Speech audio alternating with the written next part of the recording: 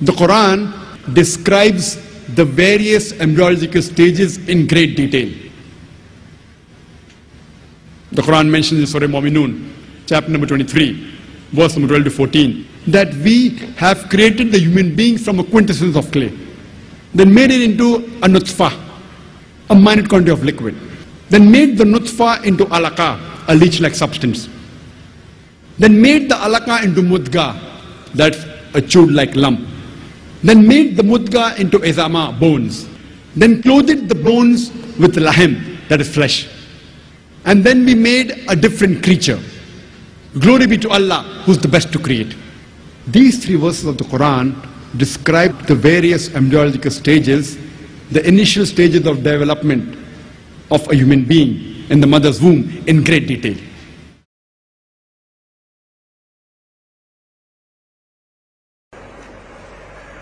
The Quran describes the various embryological stages in great detail. In Surah Mu'minun, chapter 23, verse number 12 to 14, it says, we have created the human beings from a quintessence of clay, then made it into a drop, placed it into Qararim Makin, place of security, then made it into an alaqa, something which clings, a leech-like substance, made that alaqa into mudga, a chewed-like lump, made that mudga into izama, bones, then clothed the izama, bones, with lahem, that is flesh, and then made it into a creature. Blessed is he, the best to create. This verse of the Holy Quran, from 12 to 14 of Surah Mu'minun, chapter 23, describe the embryological stages in great detail. How could a desert Arab who knew nothing about science, was so primitive that, for instance, they used to believe mountains to keep the sky up, would come to such conclusions?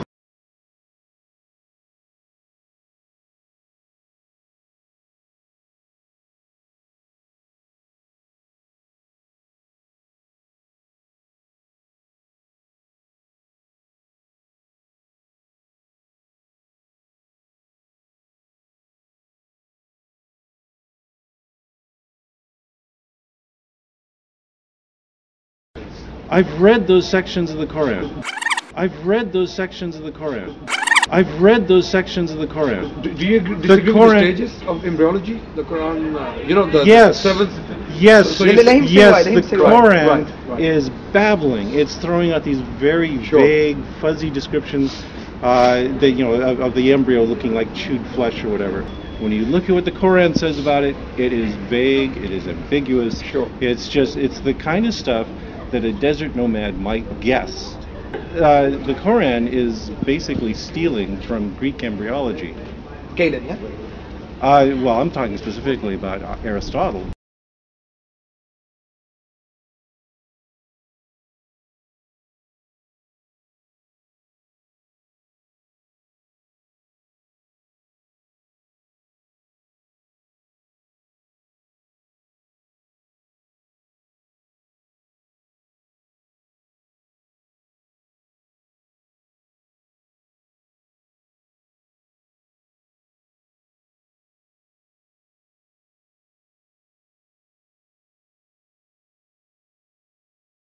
My point is that there's very little about embryology in the Quran.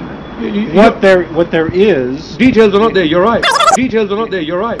Details are not there, you're right. The Quran describes the various embryological stages in great detail. Details are not there, you're right. Yeah, That's the details are not there. And what details are there are obviously cribbed from Aristotle.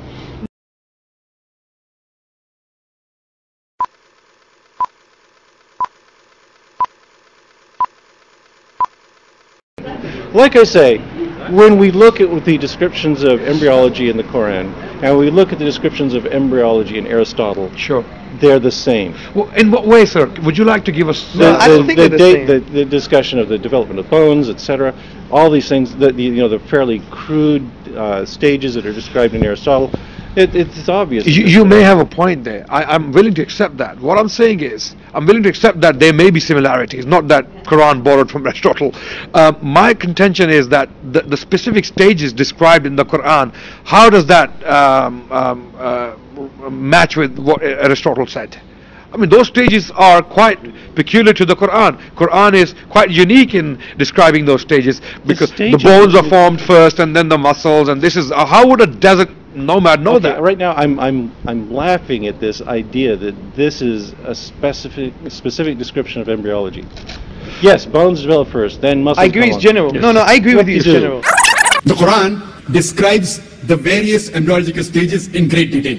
I agree, it's general. Yes. No, I agree with you, it's general. This is something that you can infer just by rational thought about embryology.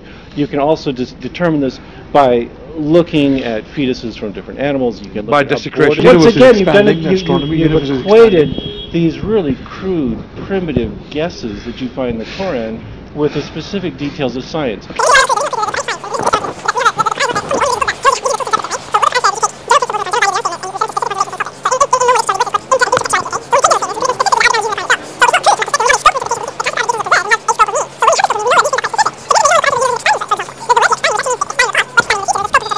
So the interesting thing is, we should maybe... No, it's not interesting. It's not. You're really boring me. That's what I'm telling you. That for instance, when we look at Aristotle's words, when we look at the descriptions in the Quran, we see a correspondence. Well, that is you haven't evidence. shown us any correspondence. Yeah, that's the point. That's just a You statement. haven't shown us. It's just a statement. Aristotle is like the Quran. How? According to Surah 23, verses 12 to 14, the fetus develops into bones, which are subsequently clothed in flesh. This too is plagiarized straight out of Hellenic science, this time from Aristotle, who stated the following, quote, "Round about the bones and attached to them by thin fibrous bands grow the fleshy parts, for the sake of which the bones themselves exist. For just as an artist, when he is moulding an animal out of clay or other soft substance, takes first some solid body as a basis, and round this moulds the clay, so also has nature acted in fashioning the animal body out of flesh." Unquote. This may be why Joseph Needham, who compiled a comprehensive history of embryology in 1934, dismissed the Quran's meagre scraps of embryological information as nothing more than, quote, "a 7th century echo of Aristotle and the Ayurveda," unquote. Clearly, Surah 22 verse 5 and Surah 23 verses 12 to 14 contain nothing more than a cursive and rather meagre rehash of Hellenic embryological science. There exists an even more likely source, however. Quote, "Such medical knowledge as Muhammad possessed, he may well have acquired from Harith ibn Kalda, an Arab, who is said to have left the desert for a while and gone to Jundi Shapur to study medicine. On his return, Harith settled in Mecca and became the foremost physician of the Arabs of the desert.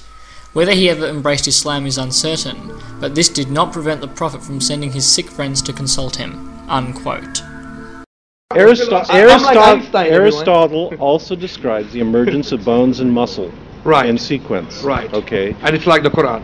And it's like the Quran. Which Well, does Aristotle say the bones come first and then the flesh and the muscles? Does he say that? Are you sure? Anybody that works. I'll let you think about this. Well, is that what I'm not saying it. Can you are you sure? Is that what the Quran specifically says? Absolutely, this is exactly what the Quran says. Absolutely, this is exactly what the Quran says. Absolutely, this is exactly what the Quran says. Chapter 23. Because you just demonstrated the Quran is wrong. Yeah, but How? Pros and Myers. How is it wrong? That's not what happens in Well, development. this is what the embryologists are telling us. This is No, exactly what the they're not. embryologists are telling us. No, they're not. Exactly what the embryologists are telling us. No, they're not. Exactly what the embryologists are telling us. No, they're not. Okay. Embryologists. Let me tell you what Keith Moore said. I mean, you can disagree with him. He doesn't like Keith Moore. I don't know why you don't. What he said on the page number 364A of his book, The Human Embryo. Firstly, the page to which you refer was written not by Keith Moore, but by Abdul Majid Azadani. Any page in the book you referred to that ends with an alphabetic letter, page 364A, for example, is so.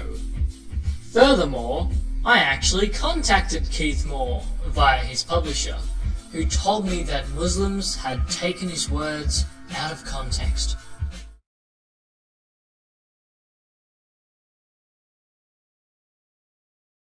That in the 7th week the bones are formed, and immediately after that the flesh is formed, and the bones are clothed with flesh. Well, Keith Moore is wrong. He's an embryologist. This is his field. It's my field too. I know he's wrong. You're an embryologist? Yes. Oh, great. Wow. Wow. That's news to me. That's news to me. That's news to me. That's news to me.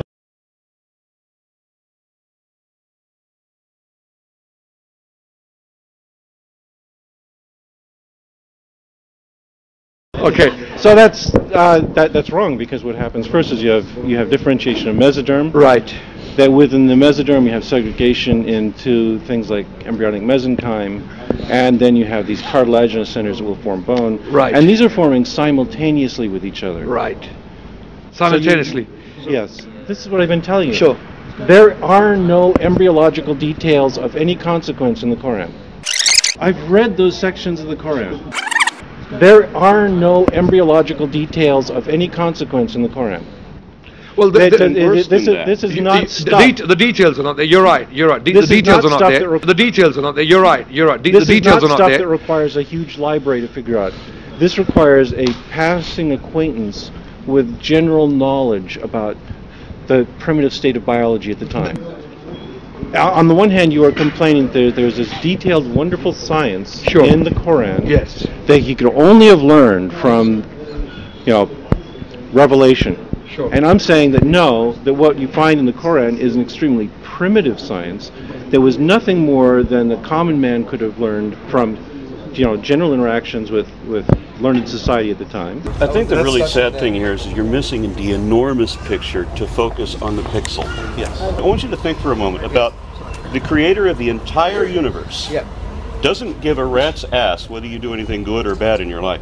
All that matters, the sole criteria, is that you are gullible enough to follow the story of the least credible illiterate proponent you can follow. That's the sole criteria, and that's all. No, that's not true. Okay, if that's not it, then an unbeliever could be saved. An unbeliever would not go to hell. That's true. If all unbelievers go to hell, then the sole criteria is gullibility. In conclusion, it is saliently clear that Hamza Andreas Sortsis and Adnan Rashid are wrong, and that the Quran contains factually incorrect embryological information plagiarized from Hellenic science. It further follows that the Quran is an erroneous document, P.Z. Myers and Aaron Ra win, and the embryological miracle in the Quran is utterly refuted. Thank you for listening.